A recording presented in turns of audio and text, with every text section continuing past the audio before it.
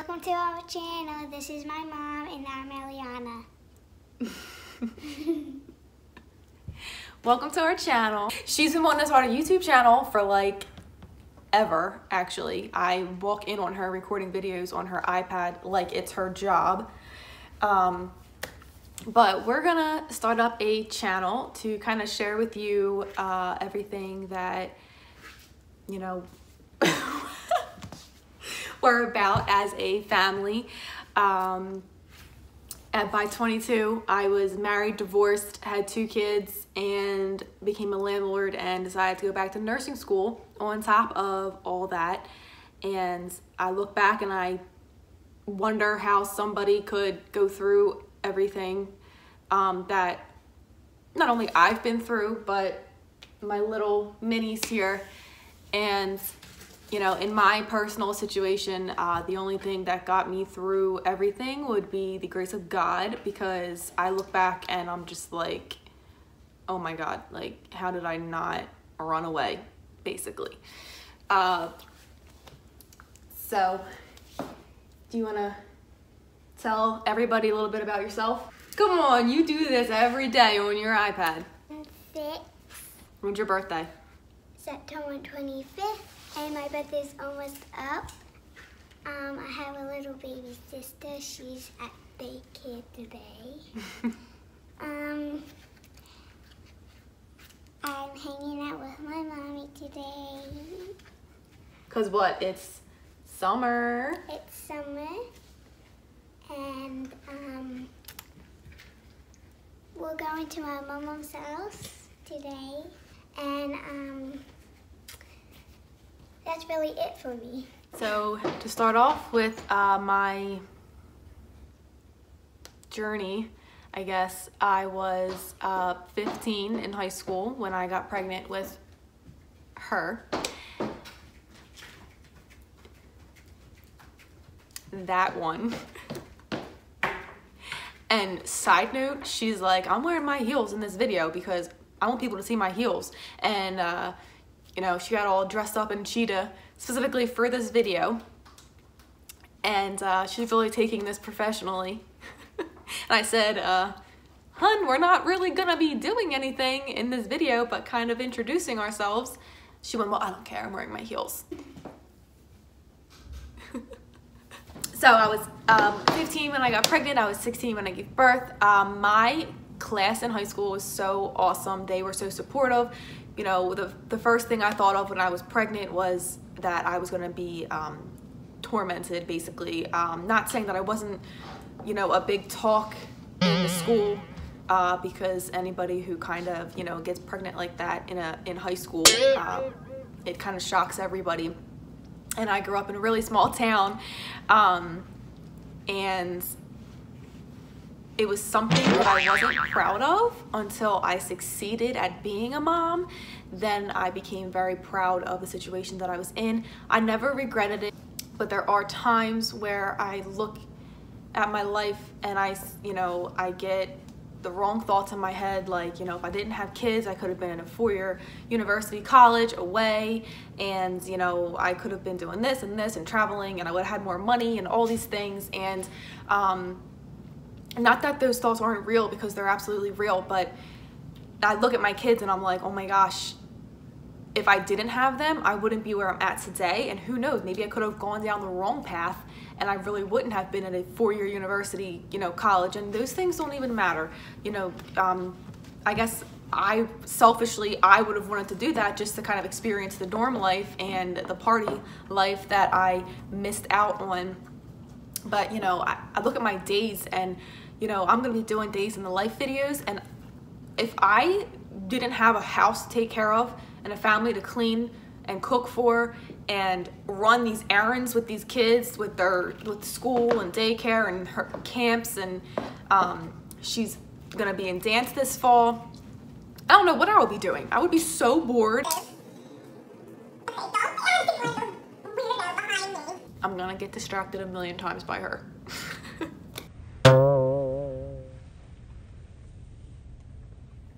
So me and her dad split up after I had her, and we had a really bad relationship. not to blame on me or to blame on him. We were both young. You know, we came from different style families, so the way that he was raised and the way that I was raised didn't mesh, and we were still young and living at home with our parents, so there was just a lot of conflict and issues, and you know, it was hard for us to adjust to being parents, especially co-parenting together. You know, she was the easiest baby to raise in the end, though. She, like, I mean, she had colic, but she wasn't anything difficult. She was a sweetheart and easy. And so I got through high school, thank you to my parents, because if, you know, they didn't do everything they did for me while I was in high school, I probably wouldn't have graduated.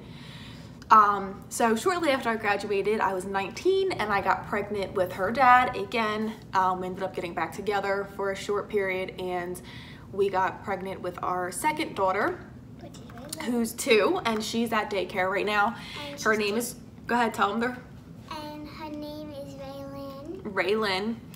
And we decided to get married when I was pregnant, just because, for the wrong reasons, I guess. We figured that, you know, it was our second kid together, we might as well get married. Typical. So we did, and it lasted about 3 weeks because, again, it was for the wrong reasons. And I think, you know, we were both just scared, and we were adjusting to, you know, living on our own for the first time together. And I was pregnant and I had her, and I was trying to work, and just the struggle of finances and everything just got the best of our marriage, and we parted ways, and a year later got divorced. Now, that may be embarrassing for me to share, but it's the reality of the situation that we were in, and having kids at a young age and not being ready exactly. After all that happened, I had to take full control of my life and for my children, so that... Oh, thank you, Mom. None of the 3 of us ended up in a situation that we could not support ourselves and have anywhere to live or anything of the such. Just, you have to think of the worst case scenario. And so I bought my first home with my dad's help. It was a little townhouse in the same town that we were already living in and I grew up in. And it was, I mean, an amazing home, absolutely amazing. And it was small and just enough, you know, not too much for me to clean. No backyard, which kind of stunk, but there's parks and things like that. And my parents have a nice sized yard, and they were like 2 streets away. But another year later, I was with my boyfriend for a year, and we decided to get a home together. This is the home.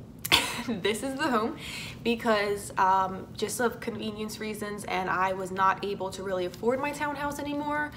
And yes, we could have stayed there, but we did kind of want something bigger because the kids had 1 bedroom and they were sharing no playroom, and it was a little bit tight.